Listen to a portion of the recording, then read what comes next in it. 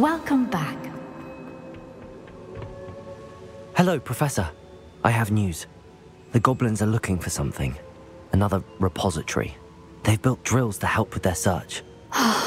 Most troubling. Are these repositories like the broken container I found at Rookwood Castle?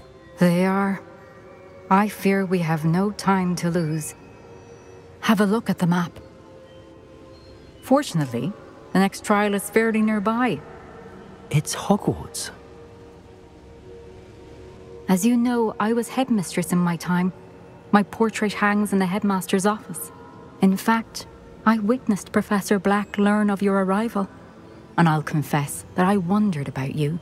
Wait, is the next trial in the headmaster's office? It is. I had hoped that when the time came, the occupant of that office would be of help to us. Unfortunately, this headmaster seems wildly unconcerned with anything but himself. You'll need to access the office while he's away. I understand.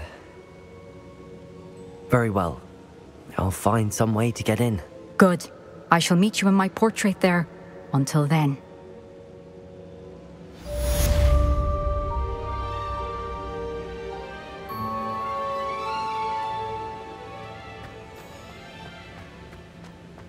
How will I gain access to the headmaster's office?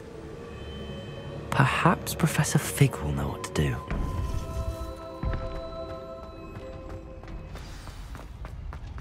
Handy resource indeed, your field guide. I'm most pleased to be included.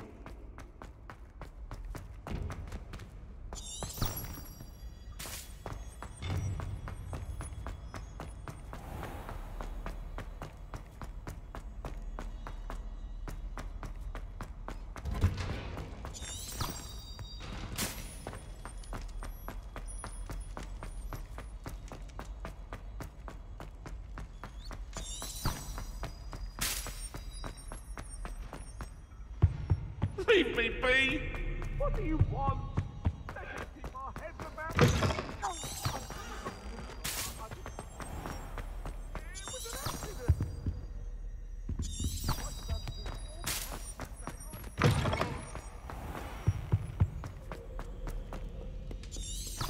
400 years. 400 years as a man, and I truly had enough. I simply cannot be with you.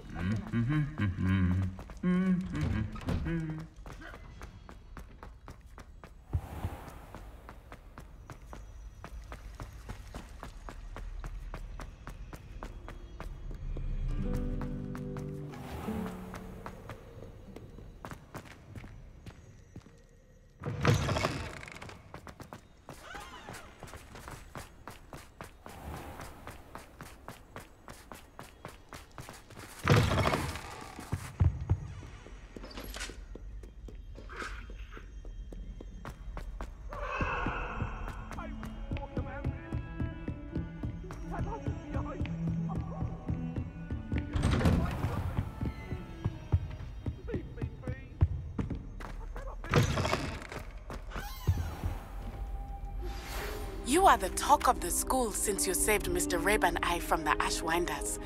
We have come so far. We should discuss the next step. Professor Fig, the Keepers have shown me where the next trial is. Has something changed? Lodgok and I have learned that the goblins are searching for another repository, like the one we saw at Rookwood Castle. And I discovered that they're building massive drills to help in their search. Professor Fitzgerald seemed very concerned. I see. Ranrock clearly knows even more than we suspected. And sir, there's something else. Lodgok knew Miriam. He knew Miriam? They encountered each other at Rookwood Castle. She was doing research. That's where she found the container with the portkey. He liked her so much that he let her leave with it, despite orders from Ranrock. I don't know what to say. She could win over almost anyone. I want to hear more of this. And, in fact, I'd like to speak with Lodgok directly. But we've no time now. Where is the next trial? Believe it or not, it's in the headmaster's office. Incredible. All right. You'll need the password to get past the stone gargoyle. The headmaster's house elf will know it. I've actually met Scrope, but I'm not sure he'll tell me. He's rather devoted to the Black family. He is. So you'll need a disguise. I have just the thing. A polyjuice potion. You'll look and sound like Professor Black. Wait, doesn't Polyjuice potion require a bit of the person you want to change into? And take ages to brew? It does? So how do you already have Polyjuice potion to change into Professor Black? One never knows when such a thing may come in handy. Let's just say I felt the need to be prepared for anything after my fruitless trip to the Ministry on his behalf. Now, time is of the essence. Drink up and I shall explain more.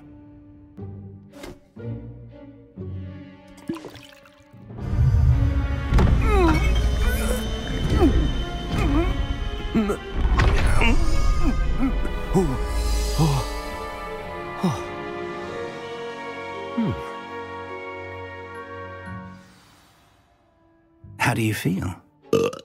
Incredible. I won't forget that taste anytime soon. How do I sound? Convincing. I've taken the liberty of transfiguring your robes. As we discussed, you'll need the password from Scrope, who could be anywhere in the castle. You might look for Professor Kagawa. She's taken to badgering the poor elf about Quidditch in the hopes that he can convince Black to change his mind. Thus far, unsuccessfully. I see. But what if Professor Black sees me? Leave him to me.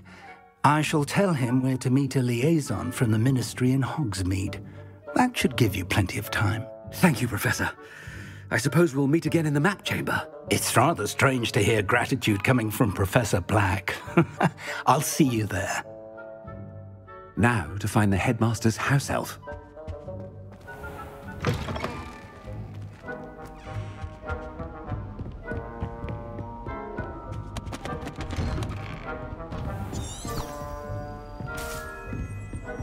Do you have a moment, Professor? Professor, I was hoping to catch you. Places to be, Professor Sharp. Places to be. Of course, sir. Only, you'd asked me about a particular potion, and I did? I did, yes. Well, spit it out, Sharp. I don't have all day. Probably best not to discuss it here, sir. I assure you, Sharp, you may speak freely. Very well. I've brewed the cure for boils you wanted. I can drop it by your office when it's convenient. Of course, yes. No need for all the cloak and dagger. Simply have a student deliver it. A student. Very well, sir, if you insist. I do. And thank you, Sharp. I just hope you've brewed enough for all my boils. Now, to determine which student gets this rather... Chewing with your mouth open? Where are your manners?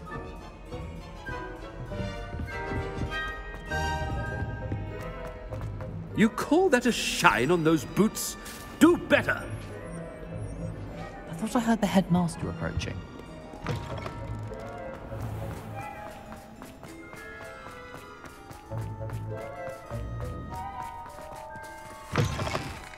Greetings! I mean, out of my way, children! Professor Black, how are you, sir? Has anyone seen my ivory-handled hand mirror? Professor, a word? Professor Black, again, it is not too late to reconsider your decision regarding Quidditch. We could still have trials and a somewhat shortened season. It would be better than none at all. But the injury, Madam Kagawa. Professor, more than one student has taken a bludger to the head on our pitch. I dare say it knocked some sense into them. And they're fine now. The fact that it happened to be a pureblood, well, that's no reason to... What nonsense! That you would trivialize the health of a student over a silly game. A silly game? You are quite impossible sometimes. Sir, I've a good mind to write to the Department of Magical Games and Sports at the Ministry about you. I should think you'd have better things to do with your time. Now, where's my elf? Good day, Professor. And I spotted Scrope in the Great Hall. Seems to be avoiding me. I wonder why. Good day, Madam Kagawa. What did we do to deserve him as a head? Stand proud, purebloods. The future is yours.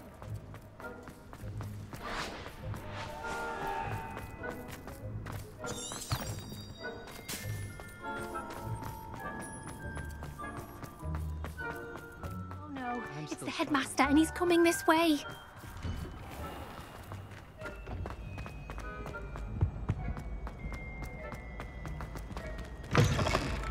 If you must speak with me, consult my secretaries or what. Professor, I need to speak to you.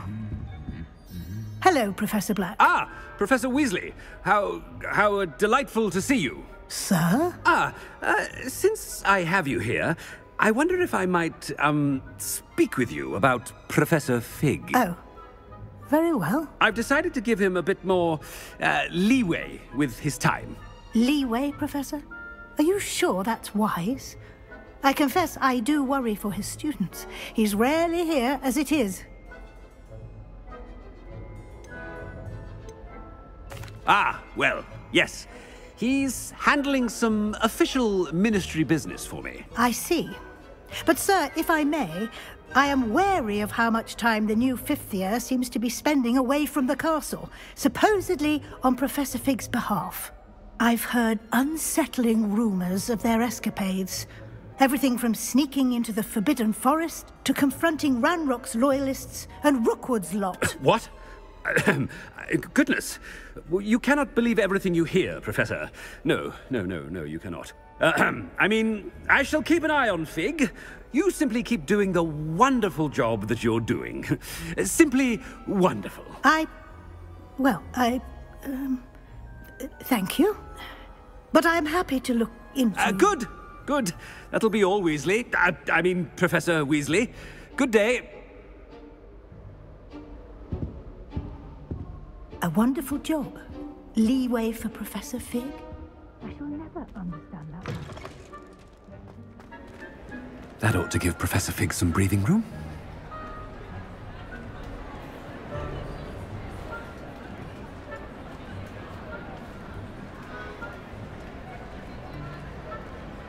Professor Black is happy with Scrope's performance as his house elf. There's no doubt in Scrope's mind.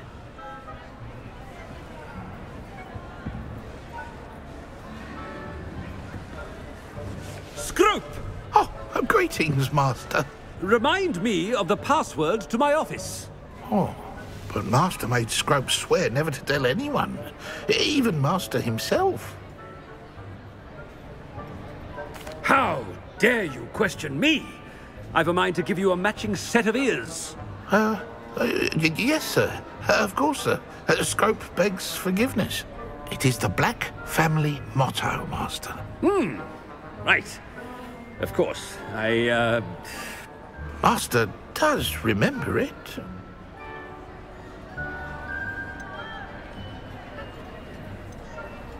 But certainly I remember. It's still stronger together, no? Master has made Scrope laugh. It's pure bloods forever, isn't it? Close, Master. Scrope thinks Master is indeed testing Scrope. It is always pure. Obviously. And, of course, as Master knows, in French. Ah, yes, of course. I order you to pronounce it for me. Oh, Master knows that Scrope's French is most pitiful. Oh, very well. Toujours pure. There is another matter, Scrope. I confiscated this filthy diary from a student. It smells of squid and seawater. Oh, Apollonia's diary. That is quite a surprise, Master. What do you wish Scrope to do with this treasure? Rubbish. Whatever you wish, Scrope. It's your treasure. Now, off with you. The Polyjuice potion's wearing off. I best get out of sight. Ahem! Attention, students! I hereby decree that the Great Hall be forthwith decorated in the stunning banners of...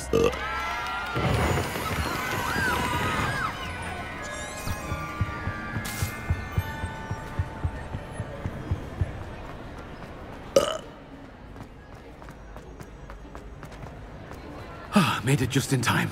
It's wearing off. Fig was right. I can't believe it worked. Now to speak the password to the gargoyle.